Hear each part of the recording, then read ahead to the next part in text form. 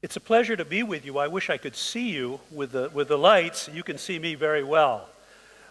My feeling is that perhaps you are the group that is the most important group at ITB. And why is that?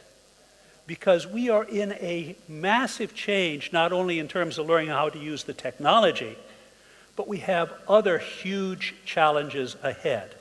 How many of you are in the conference business? Could you raise your hands? Incentives? Exhibitions? And what's the other for mice? Meetings, I guess it was. Somehow, I've been in the tourist world because the good Lord decided to send me to Hawaii to be born. And that was ideal. Secondly, how many of you know the concept, the World Cafe? Okay, that was something that I actually started in 1990 and then taught to Juanita Brown and David Isaacs. And then Juanita, in her gracious way, wrote her PhD at Fielding University and has spread it through the Peter Singhi and other networks. And it really brings people into conversation. And what we're focusing on today is how do we have a much deeper level of conversation within us and between us. But before I go into that, I'd just like to acknowledge Ladies' Day. As you know, this is not just for ladies, this is as much for us men, because we have to come to terms with it and rethink a lot of the ways we have been. This report here, if you put any of these words into Google, it's well worth reading the statement of the Commission on the Status of Women. It's very troubling. They estimated out of a $70 trillion world economy, perhaps 17 trillion is because of our inability to treat women correctly, pay for them, what they do in terms of homework and so forth. It was very troubling when I read this. But women are making it big, and this is the head of IBM, and as you've been noticing with the discussions of GM and Opel, the head of GM is also a woman. So there is hope on the horizon. I hope you folks have been studying this, because this is the Agenda 2030, where it really invites us all to think in new ways about the challenges. And certainly, gender equality is there, and that's woven through the whole of the Sustainability Development Goals. So in your conferencing meetings, see if you can't bring that in, if you would. Now, we tend to forget that us humans, if the Big Bang were a year ago, the beginning of the year ago, we're at the last 10 minutes of that whole year. We are very much new on this planet. And if you say, how long could we last on this planet? Forever? Not really, because we know that our sun will last about 10 billion years, and it's 4.7, so another 5 billion years. But because it gets hotter 10% every 1.1 billion years, at some point water is going to be gone. And it's going to be pretty hard for us to be around with no water. So basically, we're here, and we have this. But that is 500 to 800 million years. Are we using the resources? Are we setting our cities? Are we preparing our education? Are we having our meetings, our exhibitions for the long term, rather than just this competitive mentality that we have? How can I outdo the other guys? So we have a huge challenge ahead. And so somehow we really need to help one another work together in new ways. Now, growing up in Hawaii, Aikido was just coming from Japan. Does anybody know Aikido here? It's the art of self-defense. And if I asked, let's try that. Could you stand up? Okay, come over here if you would. Could you hit me in the stomach? Okay, no, let's do it this way because I wanted to. All right, and go ahead, hit me. Okay, typically somebody comes at us and we try to stop him, so come again. And we take it that way.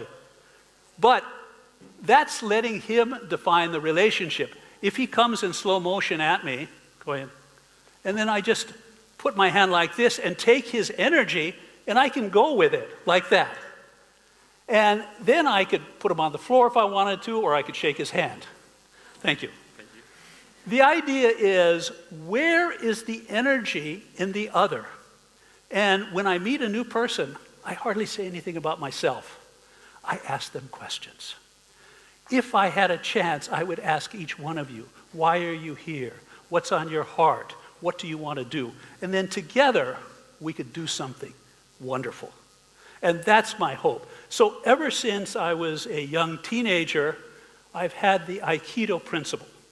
I've also had the Aikido principle because Aikido is, ki is Japanese for energy, like chi in Chinese, or prana, or the best European term I could find is elan vital.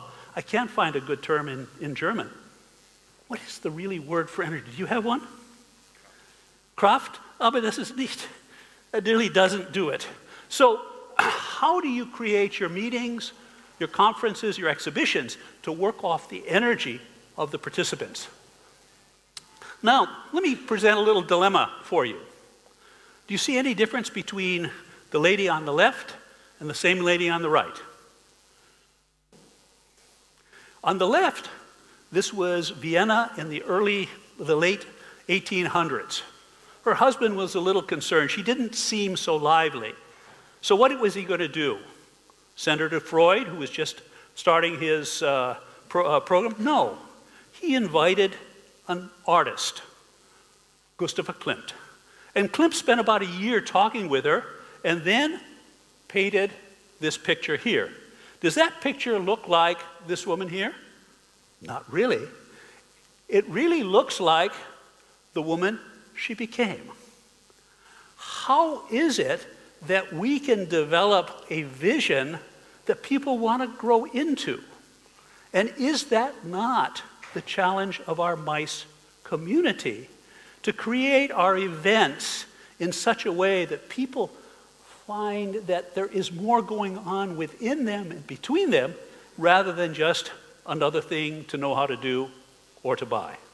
So after seeing this, I find this is our challenge. Now, MICE 1.0, MICE 4.0. How many of you, in one way or another, already use MICE 4.0? Not many. I couldn't find it much in Google, but you'll find certainly Industry 4.0, Learning 4.0, Agriculture 4.0, all of these things. Why can't we bring that into our world as well? And it's not just bringing the technology, it's bringing another mindset. So this is really what I'd like to work with you on. How do we go from here to there? And how do you become the Gustav Klimt of the future in your own artistic way? So, how might the MICE community play a decisive role in co-creating a wiser future? Is that question okay? It seems that that's what you folks who bring people together in conversation could make a big difference helping us achieve. Yes, the paradigm is shifting. And when we change the way we look, things look differently. How might we make that shift? If you take a step back, you remember Moore's law that the power of the computer every 18 months will double. Why isn't it the power within us is doubling? We somehow, and it was brought out in the previous presentation, go along the old way rather than really understanding that there are all kinds of new possibilities for us to use what's in ourselves in new ways. So this is, Expo 4.0, did find that. Mobility, industry, it's everywhere. But let us give it a deeper meaning. And all of these terms that you're hearing, certainly Internet of Things, big data, blockchain, do look at that, because that's going to change the whole transaction process within our worlds. The digital twin, where we take something in a CAD system, make it in the real life, put sensors on it, and take the information back into the CAD drawing. So we have a digital and an analog version of the same thing. So much is happening at one time. But it's not an easy road, because you have the concept of vacuum, volatility, uncertainty, complexity, and ambiguity. This is what has people scared. And my hunch is that what we see happening in my country and in Europe and elsewhere is people are overwhelmed by all of these factors, and they want something that they've known about, that is true, that is simple. And we see that voice, that reaction to the whole tidal wave of complexity coming over us. And yet we don't realize that we don't really have a lot of time to make some changes. Honestly, we are being asked within the next 15 to 30 years to fundamentally rethink the very foundation of our global economy. Have humans ever done that before? Never. And yet we are wasting a great deal of time not coming to terms with this. In simple terms, we have a carbon budget of about 1,000 gigatons since the beginning of the Industrial Revolution.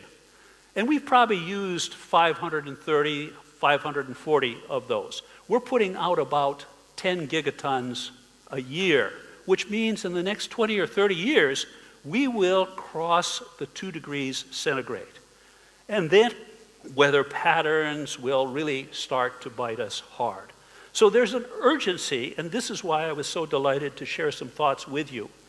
Any way that I can help you be more effective in bringing some of these out in your meetings or conferences or exhibitions, be glad to do. And certainly take a look at MCC. It's here in Berlin, and they have a clock, and you can adjust it to the 1.5, 2, and see what's happening there, or put simply carbon budget into Google. And this is what you can see. About 1950, things really took off. So that's 65, 67 years ago. And this is an extraordinary time, and that's what we have to come to terms with. So the 3 themes that I'm working on in my working with companies, in my teaching and writing are: how do we understand digitization? How do we deal with sustainability? And I teach sustainability at the Technical University in Munich. But more especially, how do we go from the smart to the wise? All of our education up until now has really focused us on being smart, knowing how to do things. But knowing what to do, how it fits together, understanding complexity, that's where we need wisdom.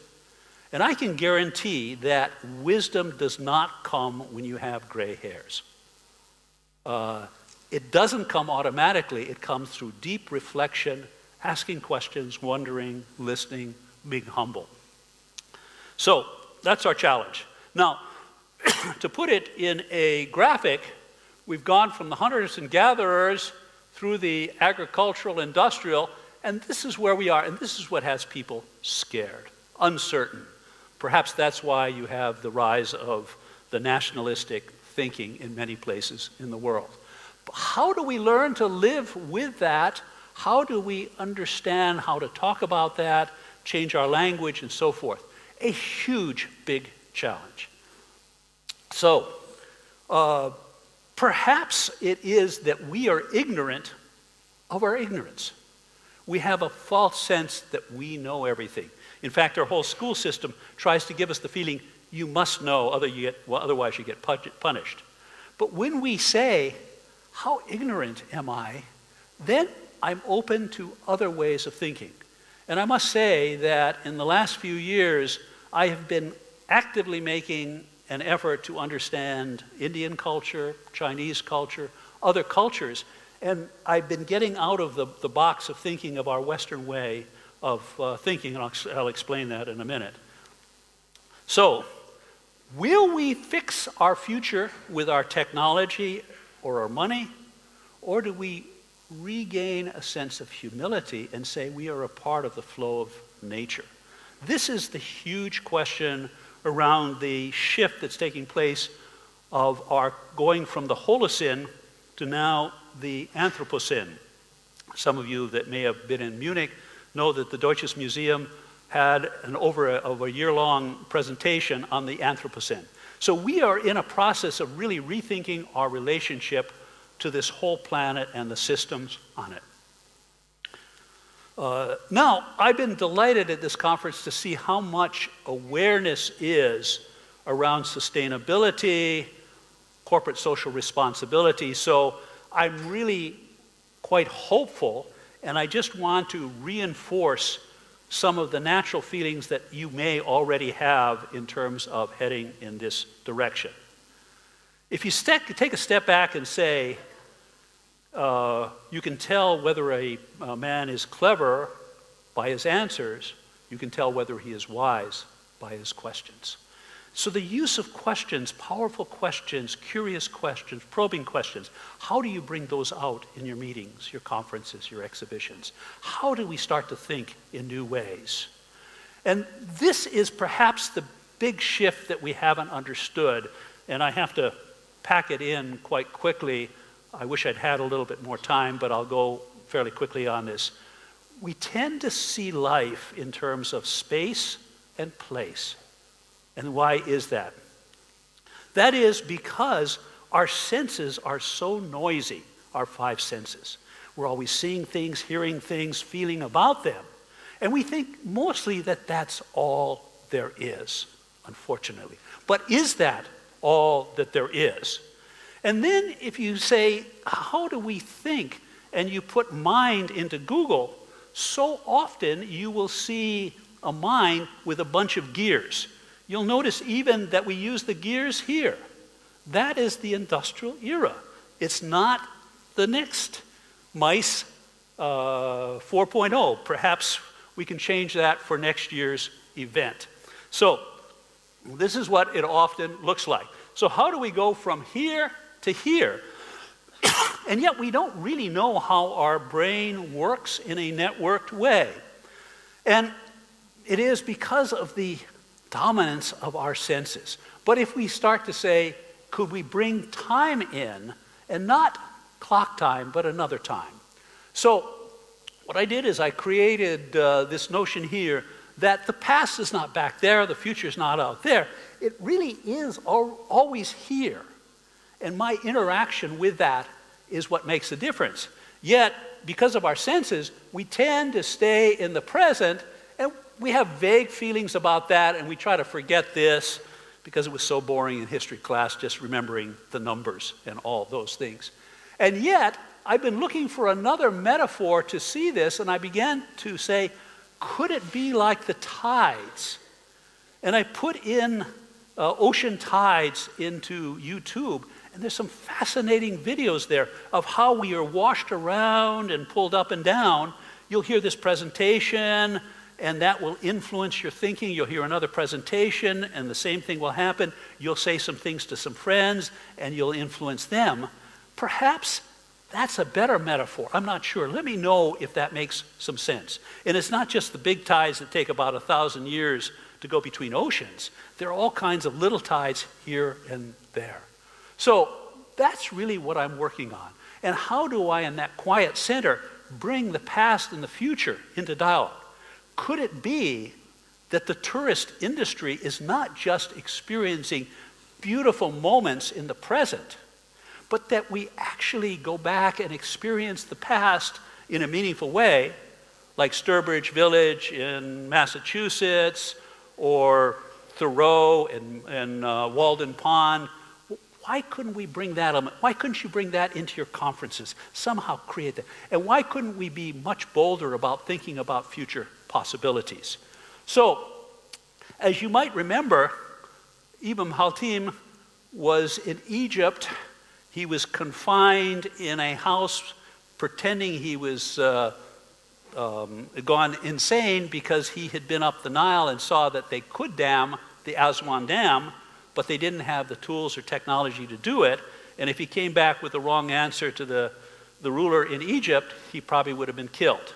So he was in a house and he started studying light. And he then wrote the standard work on optics and created the camera obscura. What if we create the camera futura in what we do and create events where we basically reflect together about future possibilities that would allow us to live the next 500 to 800 million years? That's where I'm going. So if we look at time, we see space in 3 dimensions, looks like that, but no, space is in 3. But according to Einstein, time is 1. Even our dear Einstein didn't see the 3-dimensionality of time. So we get caught in the present. And do any of you ever feel any stress? This whole presentation is guaranteed to be stress-free. So that's because we are so caught there. We don't have the foundation to go beyond it. So this is where we are, and we put space between the past and the future, which is wrong. And we basically, if we bring them together, we can see 3D space for place. And what is 3D time? It's insights when we bring the past. And you'll notice when you work with big data, they're not talking about spreadsheet facts. They're talking about insights as you look at the play of different patterns. Little patterns, big patterns, swirling patterns. That's what we're after. Can you bring in the concept of insights into your meetings, your conferences, your exhibitions? Too much here to talk about, but I tried to put them together. This is the industrial era that we're leaving. This is the knowledge era. I talked about the interaction of the 3, the Venn time there. And if anybody gives me your card, I'd be glad to share my slides with you, because I really want to help you help one another think the future through. So, coming back to our basic question, how do we create in our events conversations that energize? That's why we did the Aikido. Now you understand. How do we engage in co-creativity? And the word co-creativity has been developing since the 80s. What's the best German word for co-creativity?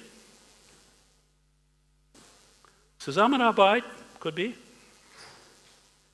There's not a good word, is there? The best word I found is Mitgestaltung. But if you don't have a word, how can we talk about it? How can we build it in?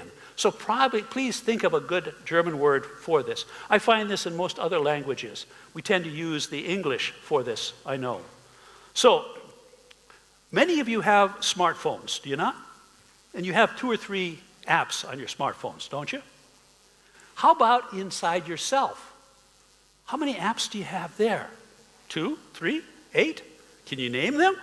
Do you use them? We have the best apps already pre-installed, and believe it or not, we also have an internet that weaves them together. How can you build that into your mice world? I'd love to hear from you as to how you're doing that, and that's my challenge there. Now, this is what I do in terms of extending what you've known about the World Cafe. This is my teaching at the Technical University in Munich, where I basically take the class and by a draw of number, put them into groups of 4. And I purposely use the number 4 for the groups if there's a magic number. Go to 5 or 6 and one person can dominate. With 4, nobody can really dominate because everybody creates the space for one another. And I don't call them teams because I want to get away from the competitive mindset in our teaching. I call them reflective communities, where your reflections help your reflections help your reflections. So they take a topic, they create a discovery map around this, and then they share it between one another, and then they look for connections on that. And it's an amazingly energizing process. We could do it in our companies and between our companies to find those subtle patterns. Don't just think that algorithms and machine learning are going to solve the day. We need to assert our questions, our values, our thinking on that. And so I put A4 sheets, or no, A2 sheets on the table, A4 along the paper there, and when they see connections, they describe the connection and they link it. Everything is linked together, and yet we have an educational system that incredibly fragments everything. And we don't see the interconnections. But when we see the interconnections, we really come alive. We get engaged, and it's so exciting. So, then what's the vision of us as humans? What is it that we humans are called? What's our name?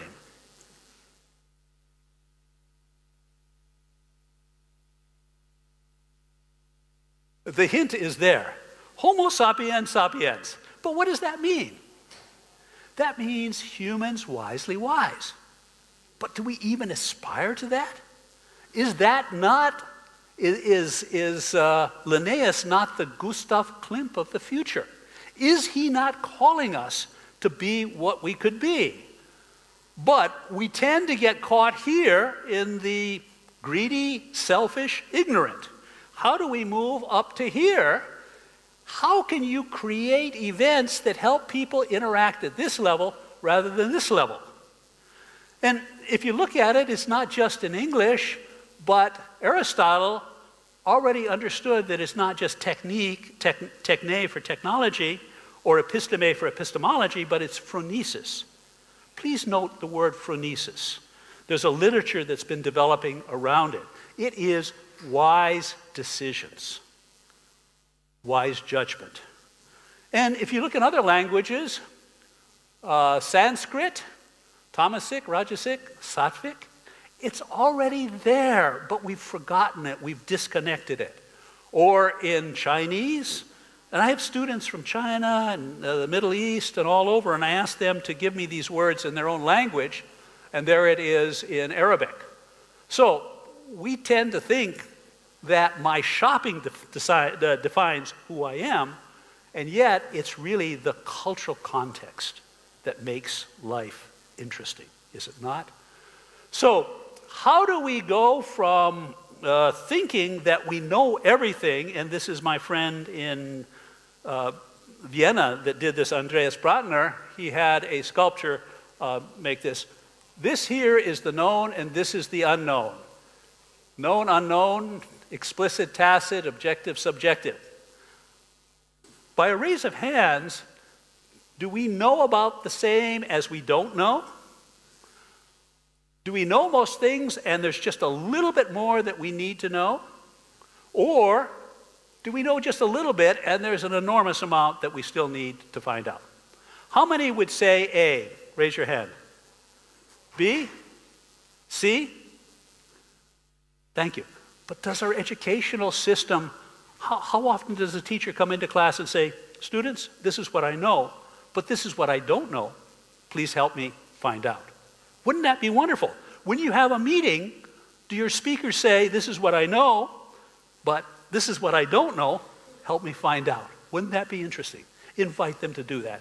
Invite your speaker to talk a few minutes, ask questions, and then in your reflective communities, work it over. So, if I put it together, MICE 1.0, these are things: explaining, rewarding, sharing, and presenting. Familiar enough? Then if we go to 4.0, what could it be? Could it be exploring the meaning of things? Not just, where's the money? Could it be, how do we find inspiring insights? How do we go to co-creating options, and how do we go to energizing possibilities? Does that feel a little bit comfortable to some of you? Could we work on it? Again, it's a time to reframe the whole MICE agenda. So how do we go from our ego system to an ecosystem? Our ego economy to an eco economy. There is a huge shift. And I really, from the bottom of my heart, ask all of you, please help us in this journey. We need each and every one of you. And the wonderful thing is that as you get engaged in it, you find a new sense of meaning and purpose because you are working on something much bigger than the money world. So, again, where is mice today and where could it be tomorrow? And could you be the Gustav Klimt? Could you be the inspirer of a wise society, the Carl Linnaeus model? So this is my dream for your future, for our future. Ready to get engaged? Okay, so now we basically go from camera obscura, looking back and gaining things, to camera futura. And you folks become the camera, helping other people see things they could never see before. So, in short, MICE 4.0 provides the context to learn to co-create a world that is wiser, and I like the phrase, and I learned it from my students, living lightly, very low carbon, lively, intense culture, and wisely. Why not? Ready to work together on it? Thank you very much.